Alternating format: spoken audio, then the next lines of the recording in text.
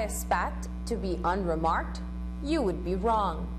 The Prime Minister always seems to reserve special attention for Espat, and today was no exception.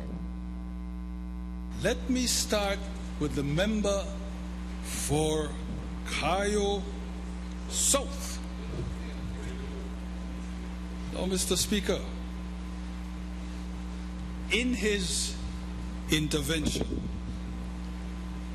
he was rude, he was disrespectful, he was venomous, he was vulgar, he was reptilian.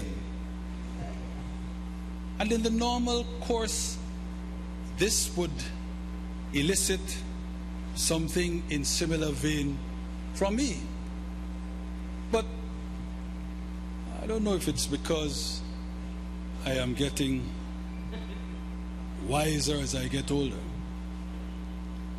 I don't know if it's because I can't stand for as long as I used to.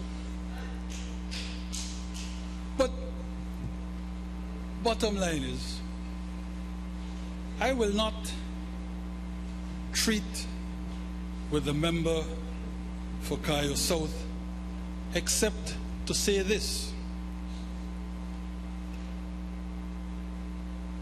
A long time ago, and I really ought to have employed it in the case of the member for Cayo South before now. A long time ago, I heard somebody say, never wrestle with a pig.